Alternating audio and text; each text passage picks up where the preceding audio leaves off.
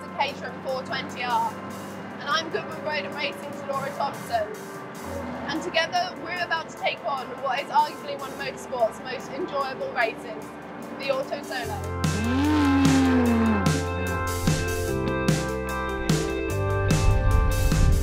But first, let me tell you a little bit about this car. It's the Caterham 7, as they all are, and it's the 420R edition.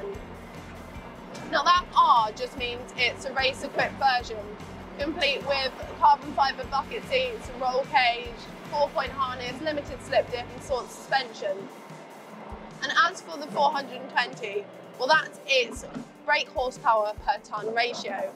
And in this instance, that's achieved thanks to its 550 odd kilogram weight and its 210 brake horsepower that it puts out from the 2-litre Ford Duratec engine under the bonnet.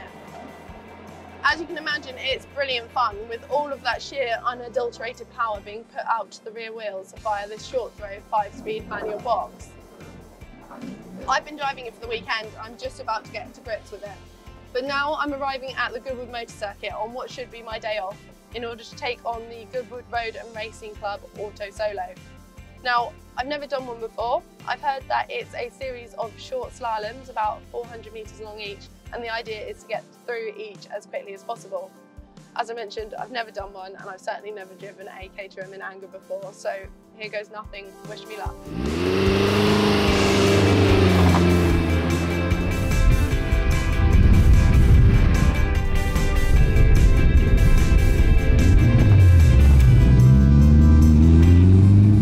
So I'm back in the pits after my first attempt at an AutoSOLO, and I've got to admit, I didn't do great. But given that I only climbed into this car 2 days ago and have spent pretty much yesterday getting to grips with it, I'm quite happy with my progress. So compared to some of my opponents, I perhaps didn't perform as I should have immediately. I got straight out on track and overshot one of the cones and had to reverse and came back with a slightly shameful time of 94 seconds. To put that into perspective, the Golf you see next to me, that got a time of, I believe, 76 seconds. However, we had 3 goes at it and they only took the best 2 into account. The second time around I did slightly better, but still, again, overshot one of the cones and also didn't stop in the boxes for long enough. So the first time I got told I stopped too long in the boxes, second time didn't stop long enough. But that's not going to deter me, because I'm going to call this car Goldilocks, because third time lucky, I got a time of 77.88, which is on a par with some of my opponents. Given that I've only been driving it for about 24 hours, I'm quite happy with that. I've got 3 more courses to go through, so fingers crossed my times improve.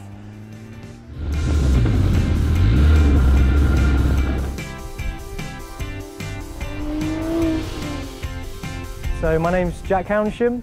I'm here at the Goodwood AutoSOLO. This is my car, classic Mini. I've had it since I was 16 years old. It was my first car. Myself and my dad restored it in the garage.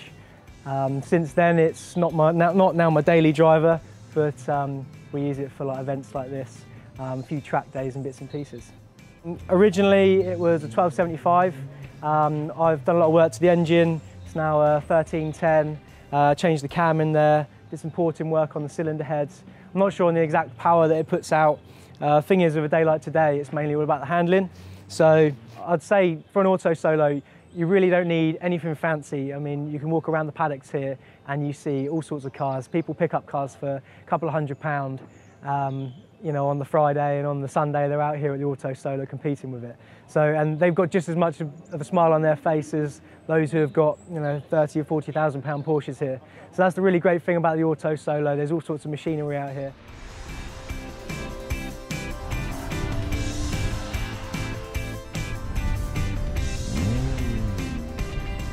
So I'm just back in from round 3 of 4 that we're doing today, and that one has hands down been my favourite.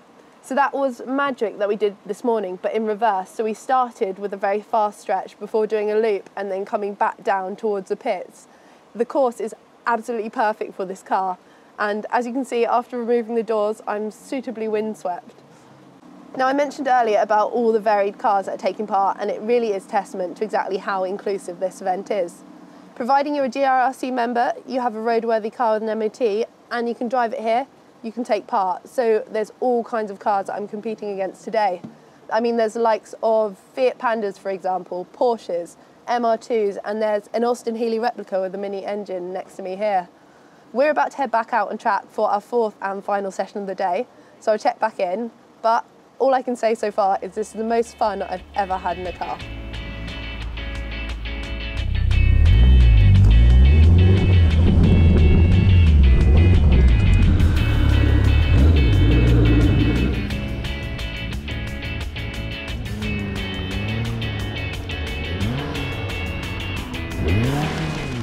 So that's the day over. 4 out of 4 track sessions complete, and the weather has, for the most part, held.